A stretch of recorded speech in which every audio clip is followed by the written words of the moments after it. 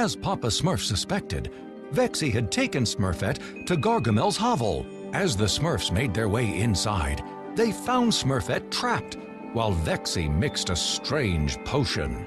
The Smurfs pleaded with Vexy to release Smurfette, but she refused, telling them again that Smurfette was her sister and belonged to their true papa, Gargamel.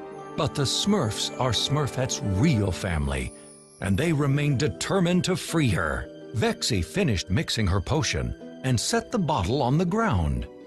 The potion opened another portal, which revealed their old nemesis, Azrael.